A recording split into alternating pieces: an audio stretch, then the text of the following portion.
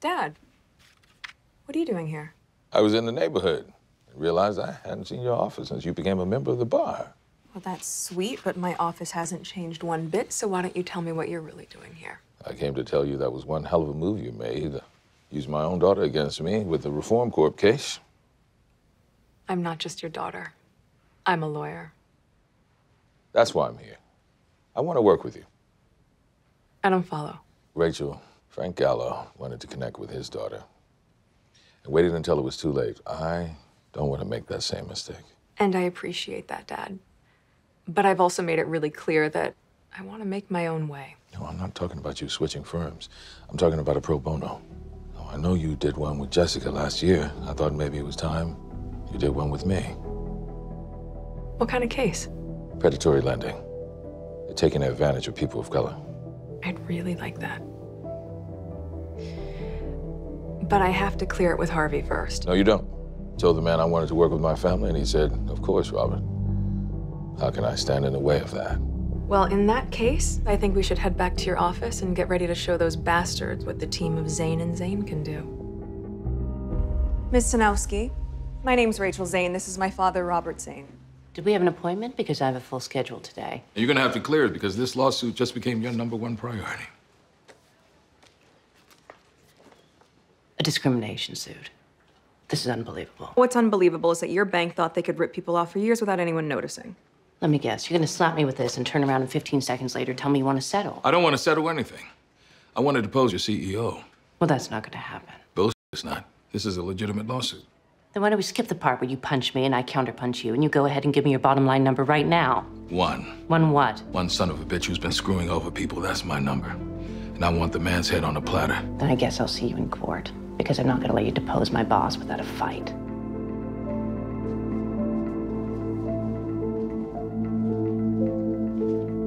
Your Honor, this bank has a practice of predatory lending.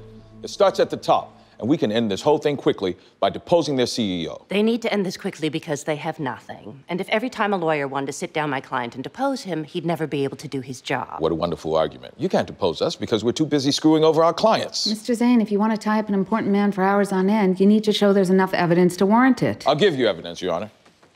We'll show the jury John Fuller, who makes $80,000 a year and has his own business. And then we'll show them Meg Grossman, who makes the same but has at least that much in credit card debt. And then we'll ask the jury who they would give the better mortgage to. And we're willing to bet that all 12 will pick Mr. Fuller. Which is who his bank would have picked if he weren't African American. Your Honor, they're picking 2 cases. 2 out of 100. And I'm sure there's an explanation. Then get your goddamn CEO in here to give it. That's enough, Mr. Zane.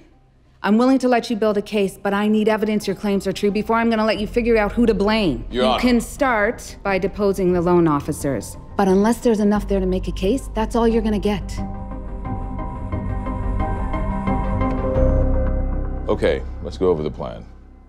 Okay, we make every one of these loan officers think that we've seen their records.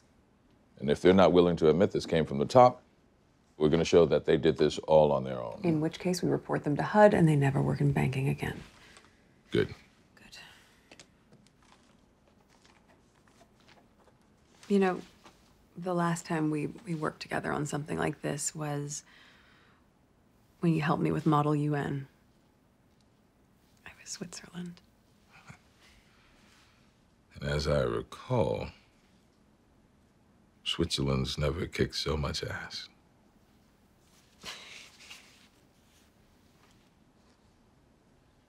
I'm glad you put off that wedding. What? I thought you liked Mike. I do, but you put it off to spend time on your career. Because of that, I'm spending time with you right now.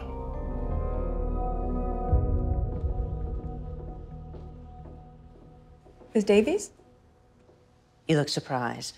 We have the time right, don't we? Yes, you do. Before we get started, I would just like to point out, we're not just here to get justice for our clients, we're also here to protect you.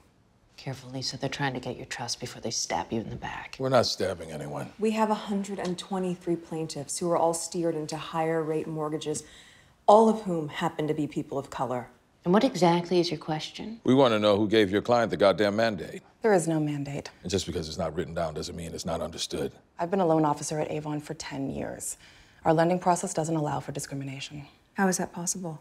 A computer program strips out race, gender, and photos before approval officers ever see the application. Bullshit.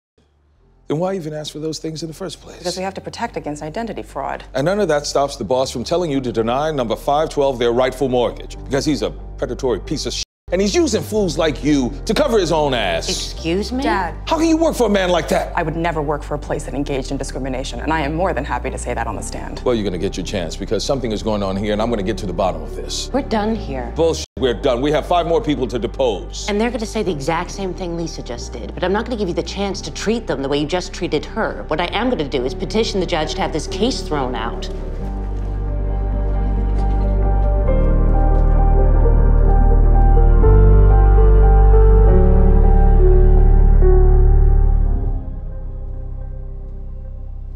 I thought you went back to your office. No, I didn't. I thought that I would give you some time to calm down and think about telling me the truth about what is going on here. Nothing's going on. Dad, you said that you wanted to be closer to me. Now's your chance. This case isn't about race or money. The man who heads up this company is a predator through and through. And I wanted to get him back for going after the one person I should have helped when I had the chance, but I didn't. Who? 25 years ago, that CEO was a branch manager, Arthur Kittredge. And your aunt worked for him. And he made her life a living hell. Because she was black? Because she was beautiful. He wouldn't leave her alone. Finally, she threatened to do something, and he fired her. And you didn't help her? I was a young attorney. Taking on a case like that was only going to get me fired, too. So I told her there was nothing we could do. And after that, her life fell apart. Dad, why didn't you ever tell me any of this before? Because she died. A few years later, and I was ashamed. And then I watched your fiancé risk his career to help those prisoners, and I knew I had to do something. You only knew her later.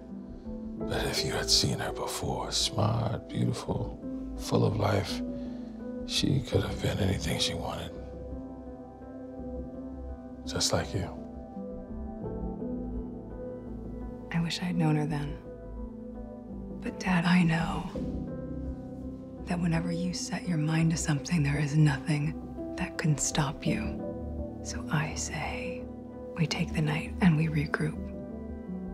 And tomorrow morning, find a way.